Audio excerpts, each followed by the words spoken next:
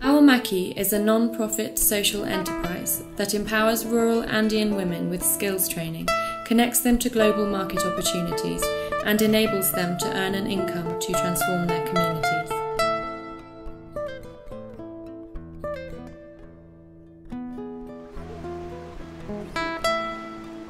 At 4,000 metres, Kelkanka is a community of about 40 families. One of the cooperatives Awamaki works with is made up of 18 textile weavers who live there, and in November of 2015 they participated in one of our workshops.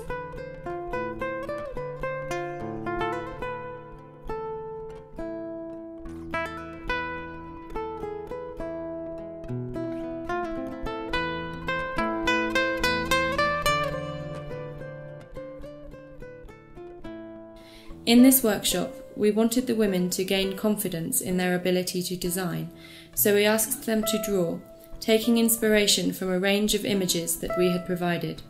For some of these women, this is the first time they have held a pencil. This was the result.